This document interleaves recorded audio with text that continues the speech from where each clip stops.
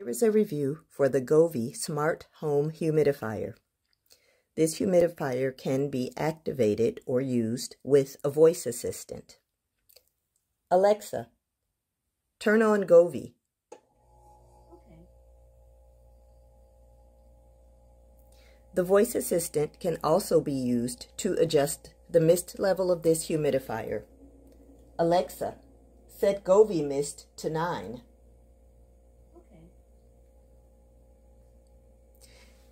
You may also use the Govee app to turn this humidifier on or off, to adjust the mist level,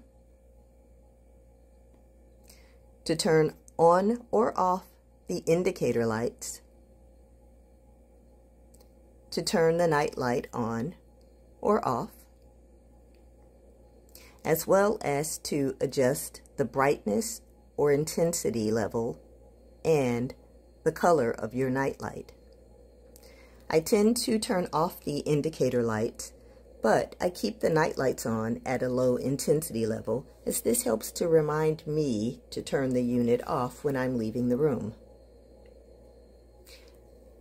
The lower portion or panel of the humidifier also has lights that tell you it's connected to the Wi-Fi, that the indicator light is on, and for you to adjust the mist level.